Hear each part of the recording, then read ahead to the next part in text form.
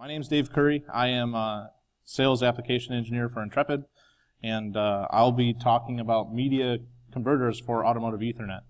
Specifically, media converters in this field are kind of a new thing just because Ethernet inside the vehicle is more of a new thing, right? Automotive Ethernet itself kind of represents the latest in automotive networking technology that we're currently dealing with. How many people here already have touched Ethernet in their current job relation? Right? So a lot of you, if you haven't, you eventually will. It's not going away. It's not going to not be here for a while. Everybody's going to touch this. So all OEMs, suppliers, because of that, are all going to be using Automotive Ethernet. So that in itself will lend some problems and some solutions, of course. Specifically, the connections in between all the stuff that you're going to use inside the vehicle now. When we talk about Automotive Ethernet, there's going to be lots of hardware that's going to go inside the vehicle. We kind of talked a little bit, Dave did a little bit just previously, even LiDAR, right? LiDAR is a standard Ethernet connection. Can be, okay? And to adapt that to a vehicle network architecture like Automotive Ethernet is a completely different physical connection, okay? So that's literally where Automotive Ethernet or media converters specifically come into play. When you're testing for Automotive Ethernet or you're testing using tools, there's no one place to plug in to get all of this data, right? So you're going to have to tap in between individual systems, or even on the bench, you'll need this stuff to interface with existing architecture or new architecture or anything that's coming in and out of the vehicle. So because of that, you have to have different tools in order to adapt to the signaling and the cabling that's in the vehicle, and as well as off-the-shelf things that come into the vehicle that you're going to be using or figuring out, basically, because we're an engineering tool company, right? So to put it simply, if you need to connect any Automotive Ethernet tool, okay, inside a vehicle, and you're going to use anything else that's not that specific connector or medium type, you're going to need a media converter for that connection. You're going to need something in between that gives you Automotive Ethernet on one side and maybe standard 100 1 gigabit connection on the other side. Okay. Generally, the first step to using Automotive Ethernet is using a media converter, because it's a very simple device, or can be a very simple device that just has those two physical connections tied together. Okay. There's lots of other things that can go in, as I'll eventually explain with some of our tools that we have here, and processes that can be run on that data and stored. But there's all kinds of cool things that we can do now. So the Rad Moon is one of our initial devices that came out a few years ago. Thousands and thousands, I think tens of thousands of these were sold everywhere. So we have a bunch, obviously, out in the demo area now, but this is going to be a 1000 base T1, which is Automotive Ethernet, right? Connected to a 10100 RJ45 Ethernet connector, just standard NIC that's on your actual laptop. This will allow you to connect or interface to Automotive Ethernet, and on the other side is literally an RJ45 connector for your 10100 standard Ethernet connector that you would use in your house, right? So this can be brought into an actual computer and visualize this data, of course, hopefully using Vehicle Spy.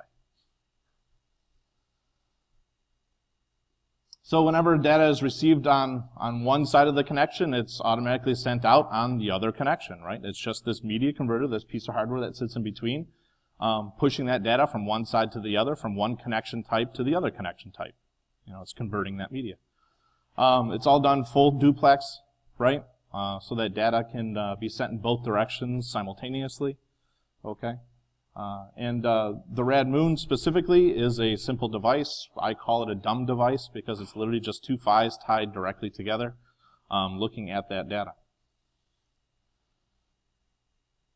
As Dave did mention previously, he actually had one of the slides that one of the pictures that I'm also using here is about the Rad Moon Duo. So the Rad Moon Duo doesn't give you just one option of one connection on one side and the output on the other side on a different physical connector. The Radmoon Duo gives you 2 to 2, right? So you can have 2 existing standard Ethernet connections, like 2 LiDARs on one side, and on the other side outputting Automotive Ethernet connection. So you can then bring that into any other type of logger that you have, or any other system, and it goes in both directions. Okay. The Radmoon Duo also brings in a few more things than the Radmoon originally did, right? The Radmoon Duo has access to the PHYs, so you can configure the PHYs for manual, for slave, or auto. Okay, those are all manually configurable if you want now. The Radmoon Duo also has what we call Core Mini scripting capability.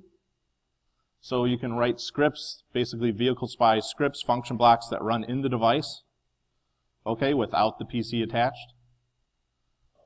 And of course, we all know it's more powerful because it has a lot more LEDs than the previous one, right? If you've seen any of our hardware, you've been a customer of ours for a while, you know, we started off with 2 LEDs, now we have 1 billion. So obviously, it's much more powerful than the previous version. It's actually super useful, of course, because you can get link status and stuff like that from those devices, so you can tell what's going on with the device without actually looking at the vehicle data and looking at it post-analysis for some reason. So we do have the Radmoon Duo in one of the options in the 1000 base T media converter section out there. So we do have a demo, and we have a loose device around a non-functional device, so no need to put it in your pocket and make it disappear. It is non-functional. But we are offering this as a new product very shortly also. And as I mentioned here, we saw this version, or this a little bit earlier, right? So we've got 2 LiDARs, which are 1000 base TX, or 100 base TX, sorry. And then that's converting into Automotive Ethernet 100 base T1, right? You have all these acronyms now to learn too, because we're talking about Ethernet, right? If I was talking about AVB, I'd be drying the mouth already with all the protocols and AVDEC and all this other stuff that we'd have to talk about. But so 100 base T1 is Automotive Ethernet. 100 base TX is basically your standard 4-wire Ethernet. The Radmoon 2. So we talked about the Radmoon. We talked about the Radmoon Duo. The Radmoon 2 is a new device from Intrepid that is going to not really replace the Radmoon, because this is dealing with a different PHY. So we're dealing with 100 base and also 1000 base Automotive Ethernet, so 1000 base T1. The device uses the Marvell PHYs, which gives us a programmable membrane, and we actually can get PHY, link, and network status.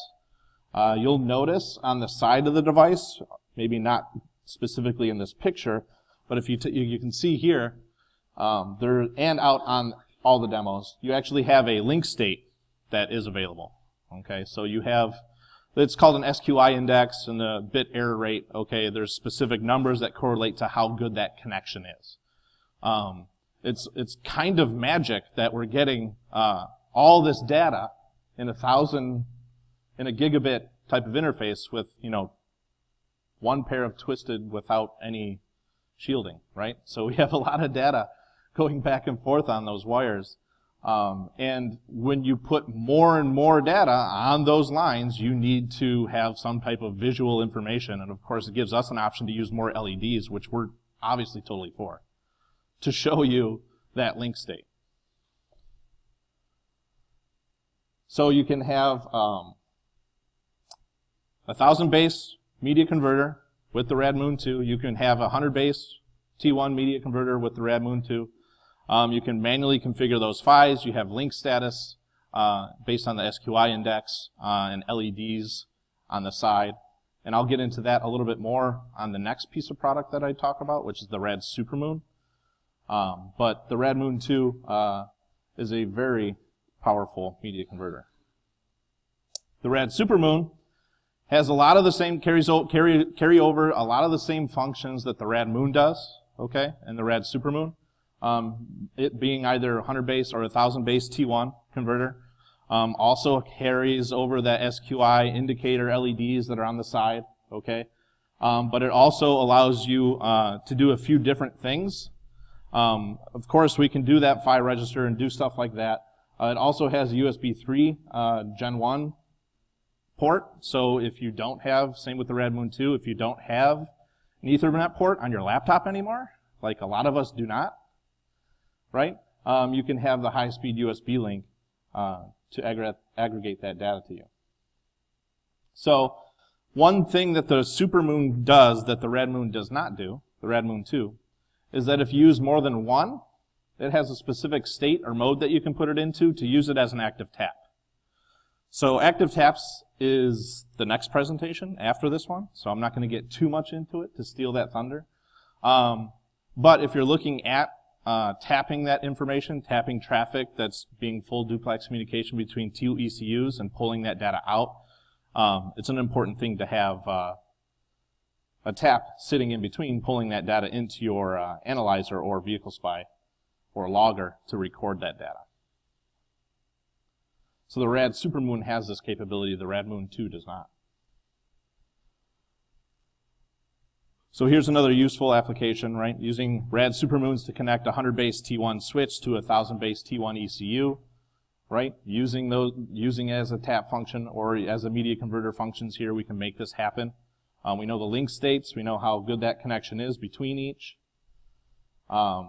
With the Rad Supermoon, you can also use it as it has a buffer built inside too. So if you're going the opposite way from like 1000 base to 100 base, it has an internal buffer that will allow you to have some traffic play catch up for the most part. Not a lot, but it does offer that as a function of the Supermoon that the Radmoon 2 does not have. Okay. Here's the specific rates for the SQI index. This is a better picture of where the LEDs can come in and the link states to show the signal strength of the device. Right?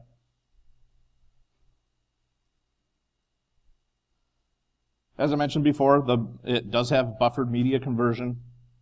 It also has, eventually, it's something that's coming soon, it's not finished yet, but it has what's called a low latency active tap. So as this device is looking at that information, before it encapsulates or gets that whole frame, it's going to start forwarding that information before that whole frame is received. That's called cut-through mode. That is something that's going to be available on this Rad Supermoon. Also another thing that's not available on the Radmoon 2.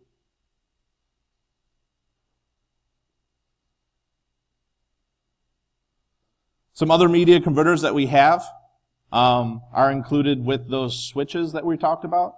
Actually, the GEM car that's out there right now that has all those radars on it has a Rad Jupiter connected to it. This is the Rad Jupiter's little brother. Okay, this is something that's a 100 base T1 Automotive Ethernet switch. Okay, the Rad Jupiter is a 1000 base version of the Rad Pluto with a few extra options. Okay, so you'll see the Rad Jupiter out there connected to that car on the side that has all those Continental radar ECUs that are all Automotive T1. So those are all 100 base T1 Continental radars that are on that car outside. There are, I think, 4 specific radars specifically connected to it at the present moment because they didn't wire in the last 2. Because we already had it in spot and we said, nah, screw it. So, but the Rad Jupiter, and you'll learn a little bit more about this too from John Simon when he starts talking about this, but basically this is, our Ethernet switches are going to be able to be media converters as well, as it's inherent there.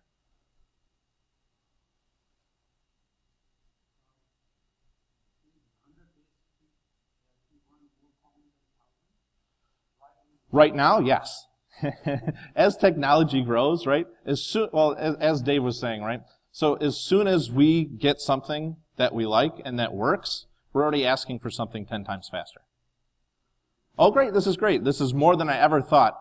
Can I have something that's 10 times faster? So that's basically where it is, right? As the technology grows, right? Everyone initially wanted Ethernet in the car. It came in, as soon as it was in the car, they said, what about gigabit? As soon as gigabit was in here, they're saying, what about 10G? So right now, 100 base T1 is the starting point where everyone is engineering and working off of and has things going. 1000 base T1 is the one that's going to be above that, right? That's the next gen of media converters. Generally, when you're planning out something like this, and especially in a vehicle environment, it's not something that's ready right away, right? Engineering takes time. So in that engineering time, people have said, you know what, I want something that does 100 base T1, but I'm probably going to need at least 1,000 base T1 port also by the time we're done with this. So that's generally where it moves, and that's why. So it's more popular right now. Is it going to be more popular next year? Way more popular 1,000 base T most likely next year.